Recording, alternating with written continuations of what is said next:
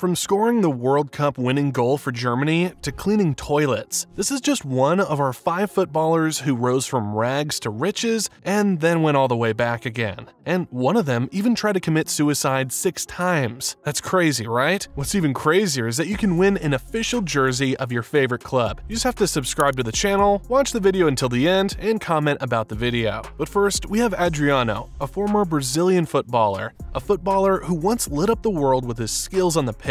Adriano's journey started in the dirt pitches of Brazil, where he played barefoot just like any other kid crazy about soccer. He quickly caught the eye of scouts and soon found himself signing with Flamengo's youth squad in 1999. Things were looking up for Adriano as he rose through the ranks and became a regular name in Flamengo's first team. His talent even earned him a move to Italian giants Inter Milan in 2001, but tragedy struck in 2004 when Adriano received the devastating news of his father's sudden passing. Despite his grief, Adriano poured his heart into the game, using football as an outlet for his pain. However, behind the scenes, Adriano was battling demons of depression and addiction. His party lifestyle off the field began to affect his performance, leading to a downward spiral in his career. Inter Milan tried to help him by sending him back to Brazil to train with Sao Paulo, but his struggles persisted. Eventually, Inter Milan had to let him go, and Adriano returned to Brazil to rediscover his form with Flamengo. His inspirational performances helped the team clinch their first Brazilian Serie A title in years, but Adriano's rollercoaster journey didn't end there. He made moves to clubs in Italy and Brazil, but his career was plagued by injuries and a lack of focus. Despite flashes of brilliance, Adriano never quite reached the heights he once did. Nowadays, he's back in Brazil, facing financial struggles and relying on local gangs for protection.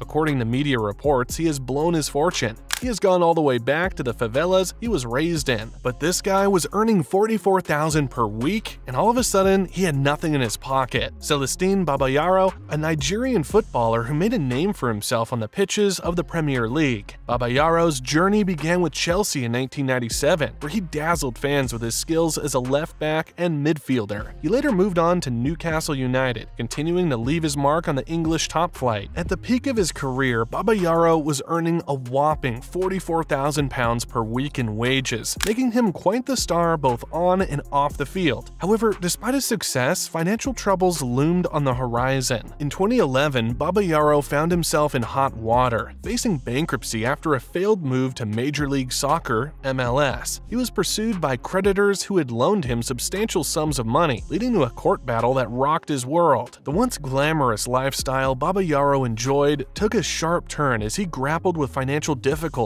Neighbors noticed a decline in the upkeep of his property, hinting at the challenges he faced behind the scenes. But this guy lost everything because he didn't have the brain of Ashraf Hakimi. Hakimi's wife requested half of his fortune after the divorce, but she was shocked that he had nothing to his name as every single penny was going to his mother's bank account. This guy conquered the world of financial planning, but sadly, Emmanuel Eboe couldn't. A footballer whose journey took some unexpected twists and turns. Eboe's career kicked off in 2004 when he joined Arsenal, where he made a name for himself over 7 remarkable years. Alongside his football journey, he embarked on another significant chapter, marrying Aurélie Bertrand and starting a family with 3 children. Emmanuel Eboe played for Arsenal for 7 years and went to Turkey to play for Galatasaray for 4 years before finally ending his career at Sunderland in 2016. He made millions of dollars during that period, but eventually became homeless. Eboe also revealed that out of the 8 million euros he received playing for Galatasaray in Turkey, he sent his ex-wife Aurélie 7 million euros. But his ex-wife never made the payments to his former agent, and since FIFA banned him, Eboe could not train with any team, play for any team, or earn an income. After serving his 1-year ban, Eboe faced family issues. His wife initiated a divorce. Unfortunately, Emmanuel Eboe's divorce led to losing his assets to his wife. What was previously Emmanuel Eboe's house now belonged to his wife, meaning he had no home. With nowhere else to turn, Eboe relied on the kindness of friends and family, even sleeping on the floor in his sister's home at one point. Despite having amassed over £20 million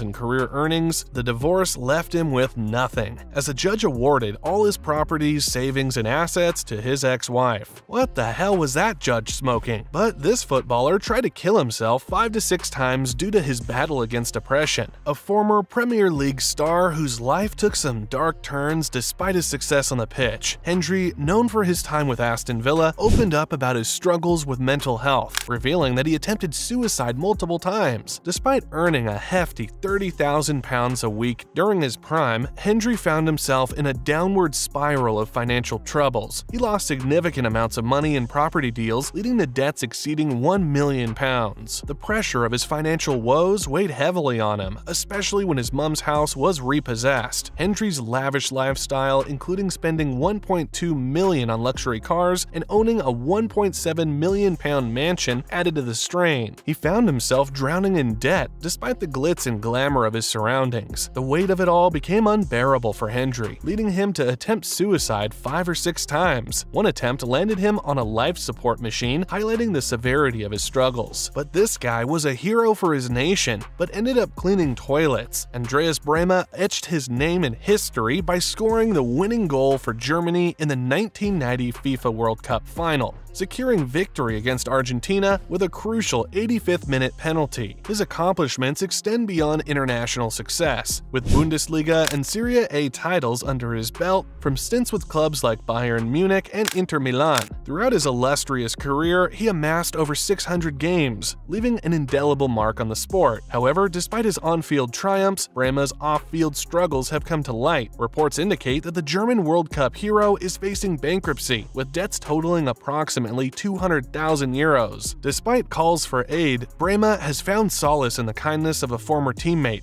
Oliver Straub, who owns a bathroom maintenance company. Brehme now works alongside him, cleaning toilets to make ends meet. Even Franz Beckenbauer emphasized the need for support, acknowledging Brehme's contributions to German football and calling for assistance. From scoring the winning goal in a World Cup final to cleaning toilets, that's a huge fall from grace for the footballer. And while you're here, be sure to check out our video highlighting 20 times footballers surprised the world, including the mind-blowing fact that Ronaldo can jump higher than every NBA player. Trust us, it's a must-watch. So hit that like button, hit subscribe, and dive into more fascinating content. Until next time, keep kicking goals.